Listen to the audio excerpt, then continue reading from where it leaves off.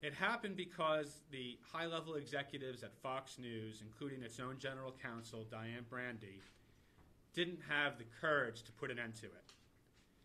Despite being unknowledgeable.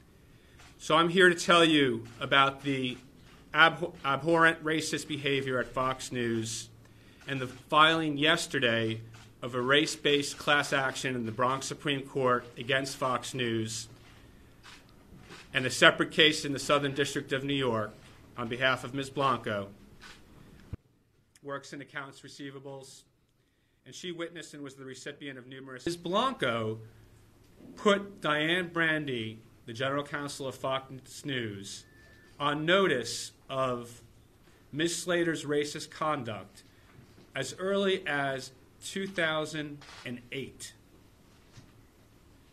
That is 9 years ago. And Ms. Brandi didn't even ask Adasa for examples, and nothing was done as a result.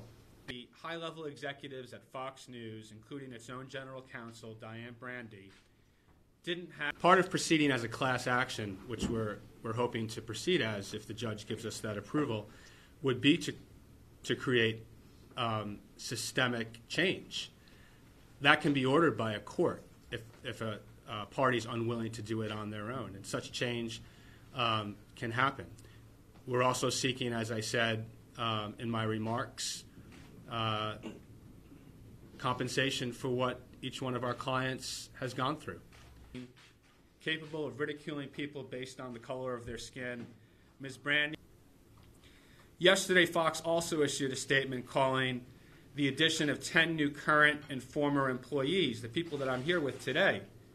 They called these complaints copycat complaints. Well, I don't know who came up with that, but it sounds like the 18th century Fox public relations team.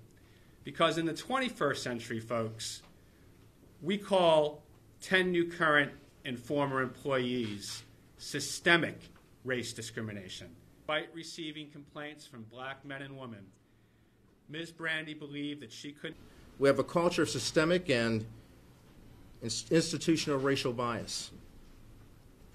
And so when my colleagues from other departments began to publicly reveal their encounters with blatant acts of discrimination in their department, I watched it, I prayed about it, I cried over it and said, I can no longer sit in silence, collect my paycheck, and act like I didn't experience racial bias on my own level as an on-air personality. Later come into the office and